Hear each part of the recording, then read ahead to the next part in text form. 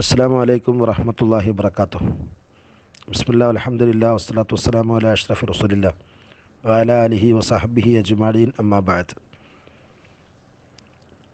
പ്രിയമുള്ള ശ്രോതാക്കളെ, വഫ മീഡിയ ഒരുക്കുന്ന ഓത്തുപള്ളിയിൽ ശ്രോതാക്കളായി വരുന്ന കൂട്ടുകാരോട് വീട് വിദ്യാലയമാക്കാം എന്ന വിഷയത്തിൽ അല്പം നമുക്ക് സംസാരിച്ചു തുടങ്ങാം.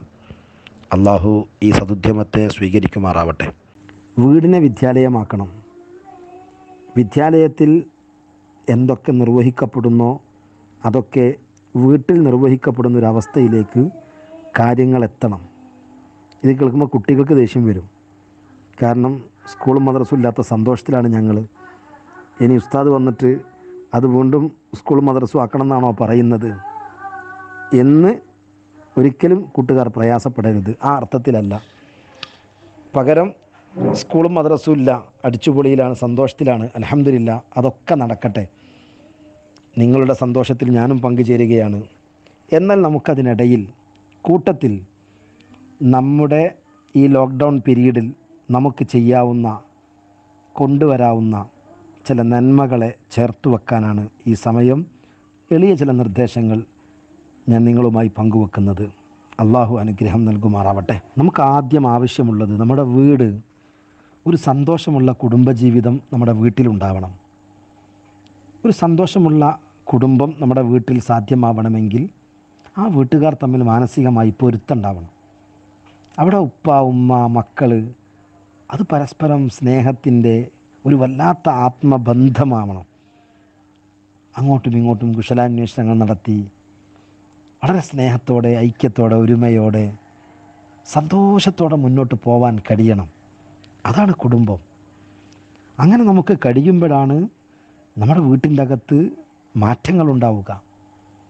അവിടെയാണ് ഒരു കുട്ടിക്ക് മനസ്സ് തുറന്ന് ചിരിക്കാനും കളിക്കാനും പറ്റുക. ഒരു ഉപ്പയും ഉമ്മയും ആഹ്ലാദിക്കുക അത്തരമൊരു വീട്ടിൻ്റെ അകത്താണ്. എന്നാൽ ഇന്ന് സങ്കടങ്ങളാണ് പല ഭാഗത്തും കേൾക്കുന്നത്. മാതാപിതാക്കൾക്ക് മക്കളെ വിശ്വാസമല്ല. മക്കൾക്ക് മാതാപിതാക്കളോട് വലിയ അറ്റാച്ച്മെൻ്റ് ഇല്ല. എല്ലാ സമയത്തും മൊബൈലുമാണ്, ടി വിയുമാണ്, ലാപ്ടോപ്പുമാണ് അവരുടെ കേന്ദ്രങ്ങൾ. ഈ ഒരു അവസ്ഥയിൽ നിന്ന് നമ്മുടെ നാട്, നമ്മുടെ വീട് രക്ഷപ്പെടണം.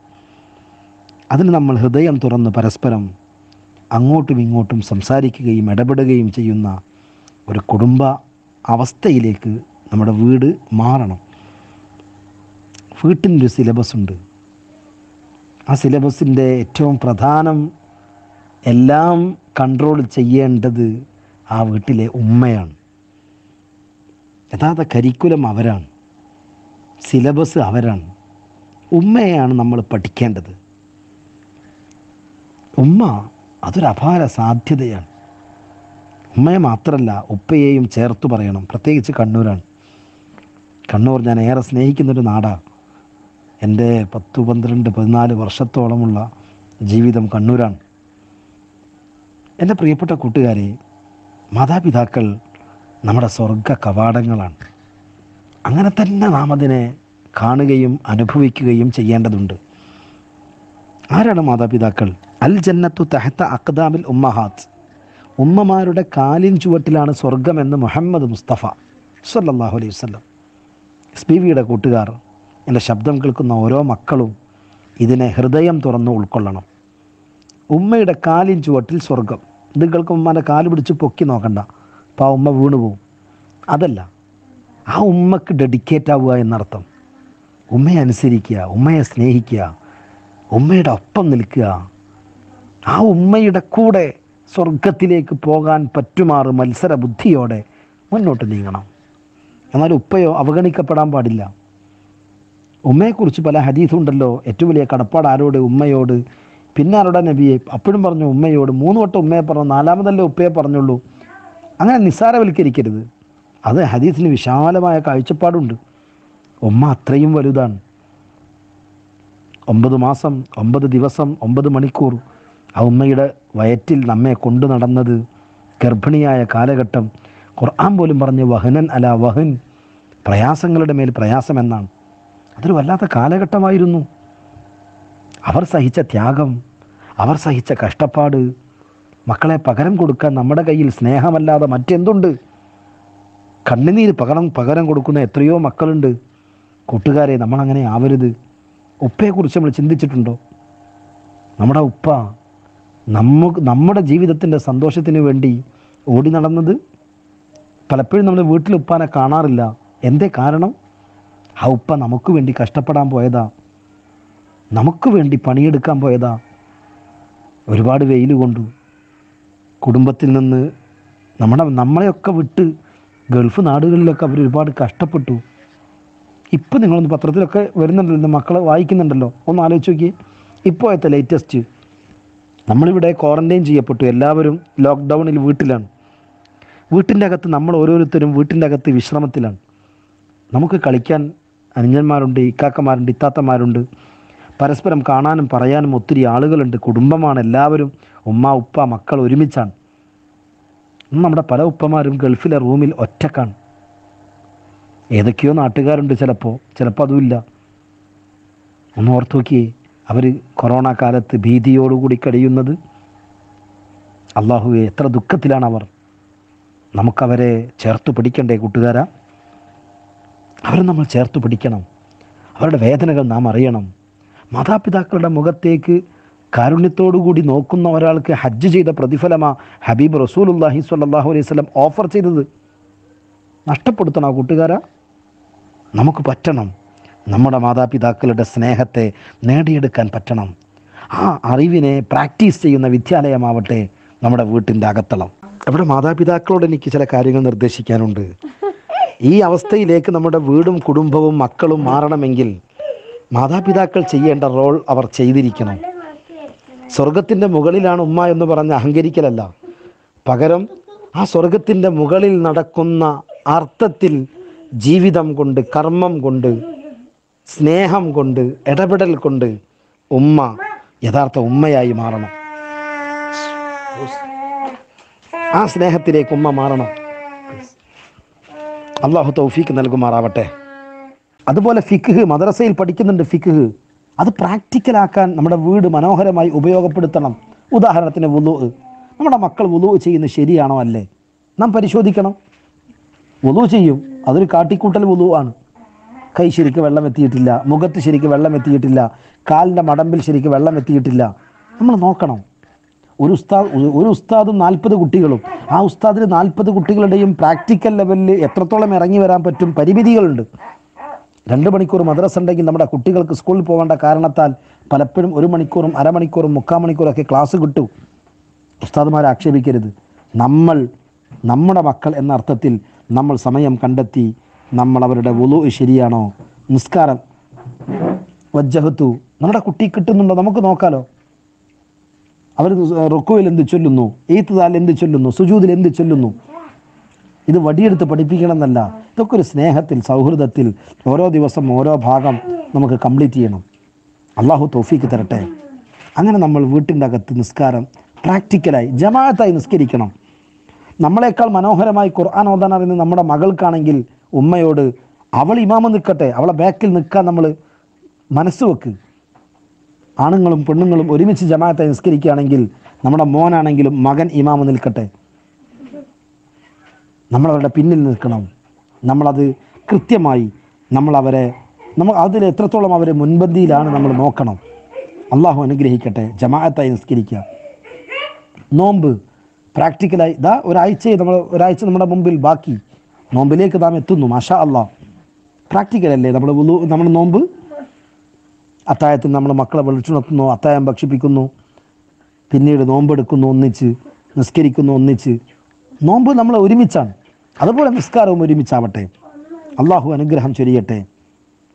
ഹജ്ജ് പോയ ആളുകൾ അതിൻ്റെ കഥകളൊക്കെ കൃത്യമായി, അവിടുത്തെ സഫ മറവയെക്കുറിച്ച്, അവിടുത്തെ തവാഫിനെക്കുറിച്ച്, സഅയിനെക്കുറിച്ച്, സംസം കുടിക്കുന്നതിനെക്കുറിച്ച്, കഅബ കാണുന്ന ആ നിമിഷത്തെക്കുറിച്ച്, മദീനയിൽ റൗദ ഷരീഫ് കാണുമ്പോണ്ടാകുന്ന സന്തോഷം, ബാബുസലാമിലൂടെ കയറിപ്പോകുമ്പോണ്ടാകുന്ന ആനന്ദം, നിസ്കരിക്കാൻ മബൈന ബൈത്തി വ മിംബരി റൗദത്തുൻ മിൻ റിയാദിൽ ജന്ന എന്ന് പറഞ്ഞ ആ സ്വർഗീയ ഭാഗത്ത് നിസ്കരിക്കുമ്പോണ്ടാകുന്ന അനുഭൂതി, ആ പള്ളിയിലെ ജമാഅത്ത്, ഇതൊക്കെ നമ്മൾ മക്കൾക്ക് പറഞ്ഞു കൊടുക്കണം.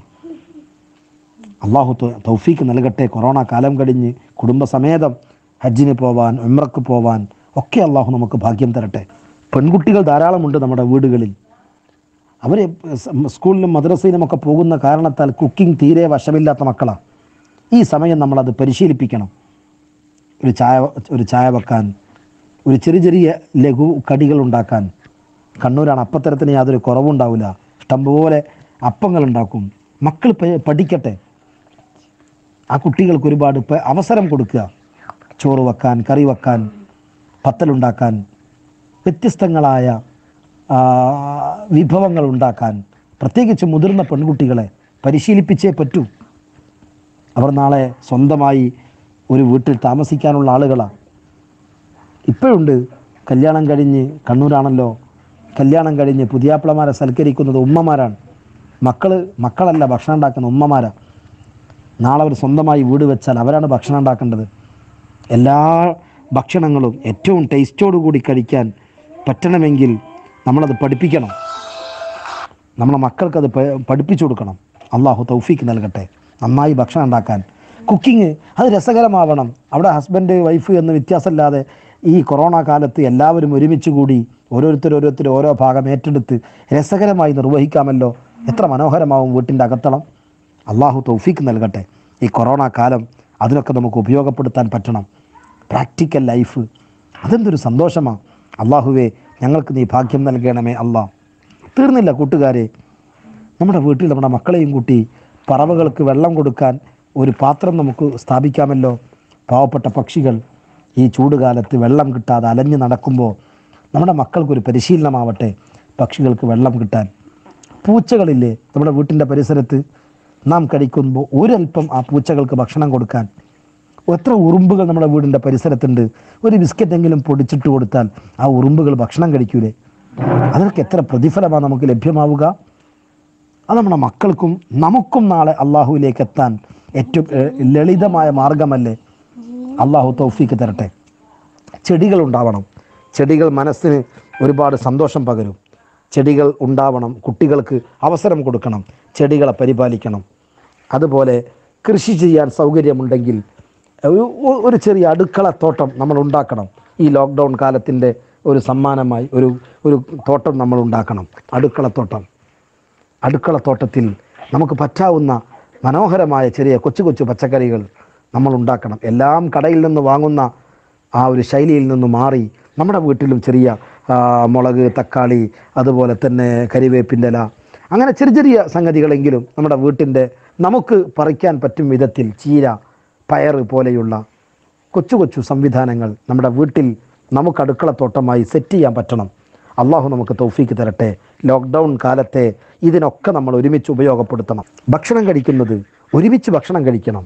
ഒരുമിച്ച് ഭക്ഷണം കഴിക്കൽ പ്രത്യേകമായ പ്രതിഫലമാണ്. ഒരു തളികയിൽ നിന്ന് ഒന്നിച്ച് ഉപ്പയും ഉമ്മയും മക്കളും കഴിക്കുകയാണെങ്കിൽ മാഷാ അല്ലാഹ് എത്ര പ്രതിഫലമാണ്. എന്നും ചിലപ്പോൾ കഴിഞ്ഞോളണമെന്നില്ല. ആഴ്ചയിൽ ഒരു ദിവസമെങ്കിലും അങ്ങനെ ചെയ്താലോ. ഗസ്റ്റ് വരുമ്പോൾ വലിയ പാത്രത്തിൽ നമ്മൾ തളികയിൽ ഭക്ഷണം, ബിരിയാണി നടുക്ക് വെച്ച് കൊടുക്കും.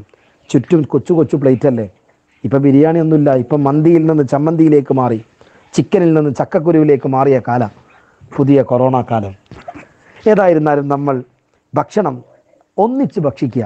ആഴ്ചയിൽ ഒരു ദിവസമെങ്കിലും ഒരു തളികയിൽ നിന്ന് ഒന്നിച്ച് ഭക്ഷണം കഴിക്കാൻ നമ്മൾ തയ്യാറാവണം. അള്ളാഹു തൗഫീക്ക് തരട്ടെ. സ്നേഹം വർദ്ധിക്കും, കുടുംബത്തിൽ സന്തോഷം അലതല്ലും. അതുപോലെ മൗലിദ് മജ്ലിസുകൾ നമ്മുടെ വീട്ടിൻ്റെ അകത്ത് ഒന്നിച്ച് മുത്ത് ഹബീബിനെ സ്വല്ലല്ലാഹു അലൈഹി വസല്ലമയെ അനുസ്മരിക്കുന്ന സദസ്സുകൾ. മജ്ലിസുൻ നൂർ കേരളീയ മുസ്ലിം ഉമ്മത്തിന് പ്രിയപ്പെട്ട സയ്യിദ് ഹൈദരലി ശിഹാബ് തങ്ങൾ നൽകിയ സമ്മാനം. ആ മജ്ലിസുൻ നൂർ നമ്മുടെ ഉസ്താദുമാർ നമുക്കത് പറഞ്ഞു തരുന്നതാണല്ലോ. നമ്മൾ ഒന്നിച്ച് നമ്മളത് ചൊല്ലണം. പ്രത്യേക അസ്അദിയ മഹാനായ ഷെയ്ഖുന PKP ഉസ്താദിൻ്റെ പ്രിയപ്പെട്ട നാടും പ്രിയപ്പെട്ട മക്കളും അസ്അദിയ സ്ഥാപനവും ഒക്കെ നമുക്ക് അനുഗ്രഹമാണ്. ആ ഉസ്താദുമാരുടെ അവരുടെയൊക്കെ ദീർഘായുസിന് വേണ്ടി നമ്മൾ ദുആ ചെയ്യണം. അള്ളാഹു ദീർഘായുസ് കൊടുക്കുമാറാവട്ടെ. നമുക്കൊരുപാട് ഷെരീഫ് ബാക്കവി ഉസ്താദ്, എനിക്കറിയാം ആ നാട്, ഞാനേറെ ഇഷ്ടപ്പെടുന്ന നാട്. ദർസുണ്ട്, മുത്തഅല്ലിമീങ്ങളുണ്ട്. എല്ലാം വളരെ മനോഹരമായി മുന്നോട്ട് നീങ്ങണം ഇൻഷാ അള്ളാഹ്. അള്ളാഹു അതിനൊക്കെ തൗഫീക്ക് തരട്ടെ. പ്രത്യേകിച്ചിട്ട് നമ്മൾ ഈ ഒരു കാലത്ത് സുന്നത്തുകളെ നമ്മൾ ഹയാത്താക്കണം. ബാത്റൂമിൽ പോകുമ്പോൾ ചെരുപ്പ് ധരിക്കുക, തല മറയ്ക്കുക, ഇടത്തെ കാല് വെച്ച് അകത്ത് കയറുക, വലത്തെ കാല് വെച്ച് പുറത്തിറങ്ങുക. നമ്മളങ്ങനെ ചെയ്യുക, ഒപ്പം മക്കൾ അങ്ങനെ ചെയ്യുന്നോ നാം അവരെ പ്രേരിപ്പിക്കുക. അങ്ങനെ അതൊക്കെ സുന്നത്തുകളെ കൊണ്ടുവരാൻ തഹജ്ജുദ് സുബഹിക്ക് അരമണിക്കൂർ മുമ്പ് എഴുന്നേൽക്കുക, സുബഹിക്ക് അരമണിക്കൂർ മുമ്പ് എഴുന്നേൽക്കുക, എന്നിട്ട് തഹജ്ജുദ് നിസ്കരിക്കുക, സുബഹി ജമാഅത്തായി നിസ്കരിക്കുക, ഉറങ്ങുന്ന മക്കളെ വിളിച്ചുണർത്തുക, സുബഹി നിസ്കാരം കഴിഞ്ഞാൽ ഇപ്പം ഖുർആൻ പാരായണം ചെയ്യുക, ഒരുമിച്ച് ഖുർആൻ ഓതുക. എത്ര നല്ല സമയമാണ് ഒരുമിച്ച് ഖുർആൻ ഓതുക, ഒരുമിച്ച് അടുക്കളയിൽ പോയി അവിടുത്തെ ഭക്ഷണങ്ങളിലൊക്കെ ഒരുമിച്ച് പങ്കാളികളാവുക, ഒരുമിച്ച് ഭക്ഷണം കഴിക്കുക. എന്ത് റാഹത്തായിരിക്കും ആ കുടുംബം. അള്ളാഹു തൗഫീക്ക് തരട്ടെ. ഈ കൊറോണ കാലം വളരെ പോസിറ്റീവായി നാം ഉപയോഗപ്പെടുത്തണം. വീട് വിദ്യാലയമാക്കാം എന്ന ഈ ഒരു ആശയത്തെ നിങ്ങളുടെ മുമ്പിൽ സമർപ്പിച്ചുകൊണ്ട് ഇൻഷാ അള്ളാഹ് ഞാൻ അവസാനിപ്പിക്കുന്നു. ദുആയിൽ ചേർക്കണമേ എന്നപേക്ഷിച്ചുകൊണ്ട് നിങ്ങളോട് ഒരു പ്രത്യേകമായ അഭ്യർത്ഥന. എൻ്റെ പ്രിയപ്പെട്ട ഉമ്മ ഒരു വർഷം കഴിഞ്ഞ് മരണപ്പെട്ടു പോയിട്ട് അള്ളാഹു മഗ്ഫിറത്തും മർഹമത്തും പ്രദാനം ചെയ്യട്ടെ.